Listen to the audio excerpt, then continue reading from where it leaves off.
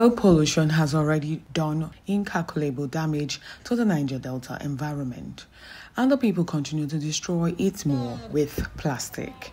To put an end to this team is here to educate people on the dangers of plastic to the environment. The convener, Dr. Newton Jubanor with the United Nations, says it is important to educate the people that it is possible to recycle plastics. This is why they are reaching out to the people in the Aniocha South local government area of Delta State.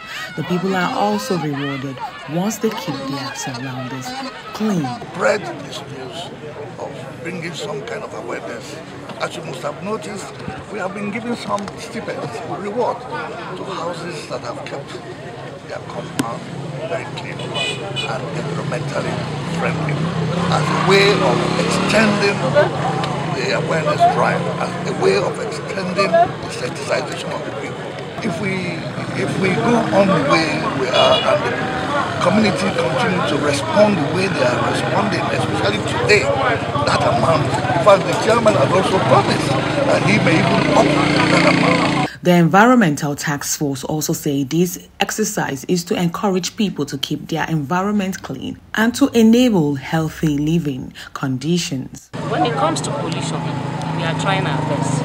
My officers goes around and make sure that the premises are being taken care of, and the defaulters will take them to court. We have a mobile court that prosecutes defaulters, and that was why when you went around now you see that a lot of them are really keen into this sanitation, keeping their premises clean, because they know that if they don't do it, the mobile court will come and capture them and they will take them to court and they will pay some fine.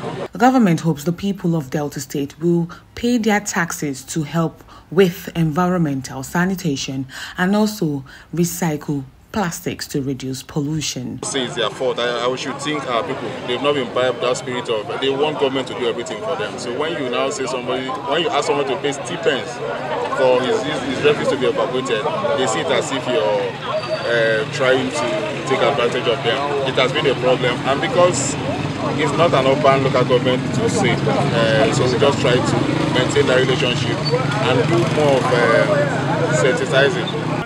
Jemima Bolokor, Arise News, Delta.